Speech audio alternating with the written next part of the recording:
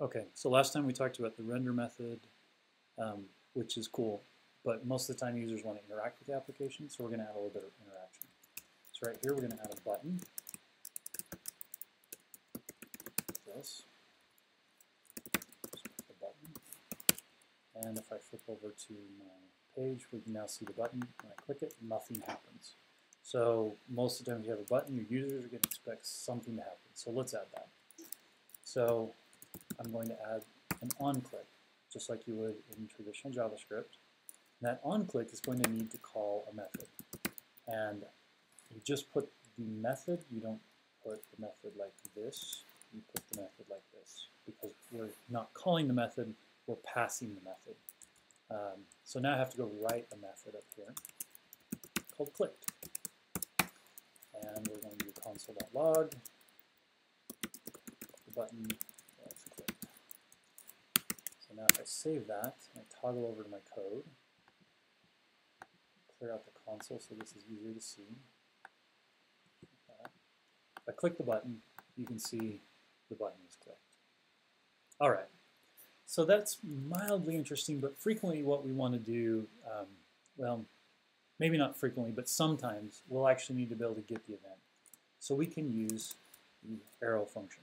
So right here, I can put a function in place. This function is an anonymous function. It receives the event from the button, and then it's going to call click. But now, because this is an actual function right here, I have to actually call the clicked method. And I can do other things. And one of the reasons why you might do this is you might need to call some like e.prevent default. So you don't want the default behavior of the button to execute. So you can call e.prevent default. That will prevent things like forms from being submitted. So when you're writing a single page application client side, when the user pushes a button, you don't want it to submit back to the server. Instead, you want to do something on the client. This will prevent that from happening. So now let's go take a look at our code. If I push the button, you can still see it's calling the button was clicked. So that's good. It's doing what we expect. It is also preventing the default behavior, which in this case there wasn't any default behavior, but it's available if we want it. There's another reason you might do something like this, which is you know ahead of time, or at this moment in time, what you want to pass to the function. Are you guys familiar with arrow functions? I should have asked that. No. Okay, so this is also new ES6 syntax. If I want to create a function, I can do it. Usually I would do it like this. Function test takes some param. Arrow functions let me shorten that up just a little bit. So there's the same param part. This says I am a function, and then this is your function body.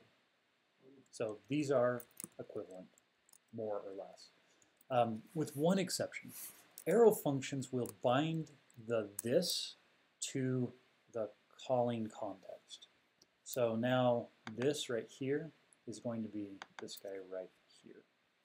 So that's one of the benefits you get of arrow functions. You'll frequently use them if you are calling things like map or reduce or an each. If you're iterating over collections, the arrow function can be really convenient. In this case, the arrow function is convenient because I don't want to type the function keyword right here. This is much shorter syntax. I can pass something into here. The button was clicked, and I'm going to pass hello as the text. And then I can just take that and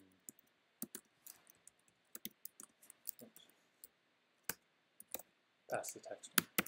So now if I go and I execute this,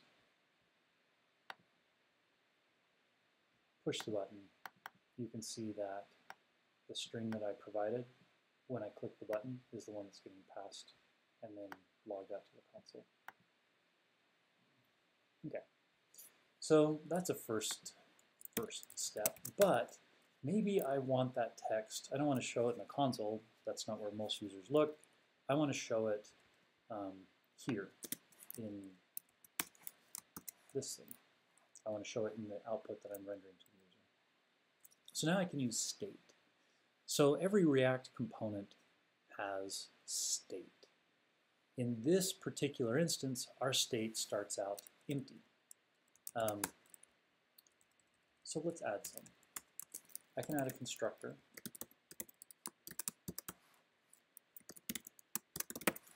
Oops. So the first thing I need to do when I write my constructor is type super so that it lets the base class be initialized. Sort of, as much as that happens in JavaScript. The next thing I can do is configure my initial state. So I can do this.state equals some object. Let's add a value to our state, call it text, and then let's just call this initial text. So now when I render my output right here, I can just say this.state.text, and I should get initial text as my output. Let's go confirm that. Refresh this. It looks like I've got an error. No, I'm done. You don't put this when you call super. That's my bad. Okay, so you can see there's my initial text right there. Now what we're going to change this to do is when I push the button, let's change that text. All right, so we've clicked, we've passed hello. So inside of here, I can call this .set state, and I can provide it with an object. And I'm going to change text to be that new text that we receive. So now when I push the button, it changed to hello. Notice that I didn't have to tell the page. I didn't have to go in and say, find this DOM element and change its value. I didn't have to tell the page that something changed. React does all of that for me. And the way that that works is every component has state. If that state changes, the component will automatically re-render because it says, I have some new values. I should do something with that. And the something that it does, the side effect, is that it will render. Okay, so set state will automatically cause things to re-render. There are a couple of ways that you can make your component re-render. Set state is one. Another one is to call force update. So if you wanted, you could not change it. I think it's just this.force update, and that will just make the component re-render. So now when I click the button, it'll re-render, but you won't see anything happen. So let's put a console log right here.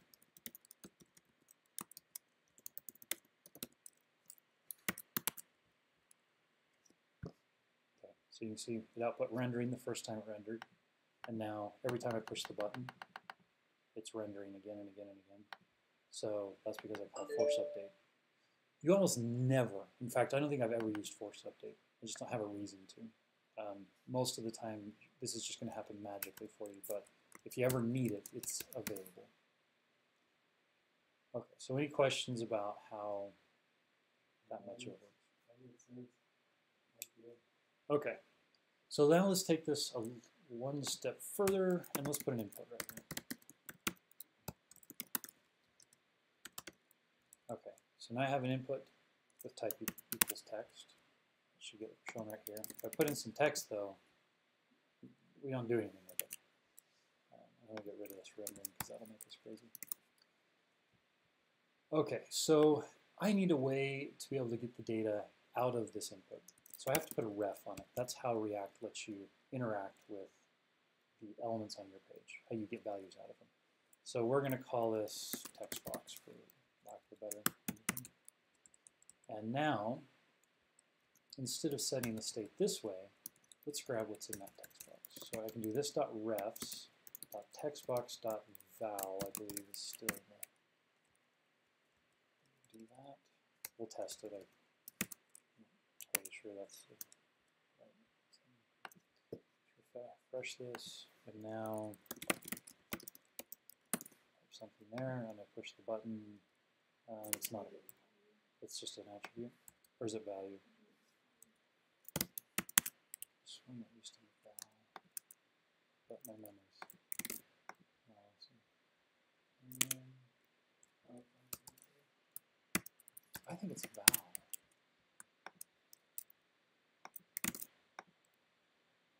Okay. Well, we caused it to re-render, but we did not get the output. So our sources too small.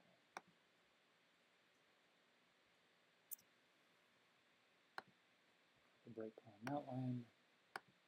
Push the button. This.refs.textbox.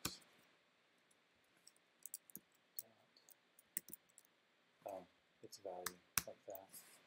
Okay. This is something else they changed in a recent version of React.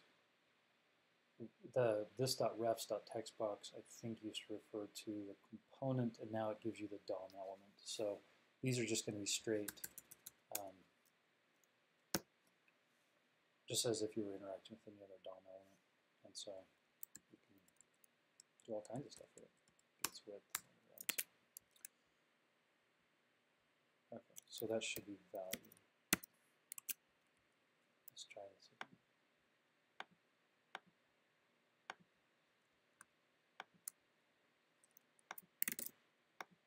There we go. So see, now it is pushing the button, changes the state. See, whatever I put in the text box, and that's what gets rendered into the page. Okay. So does that make sense? That's how you get a hold of data out of your React component. So anytime you're writing a form, this is how you're going to do it.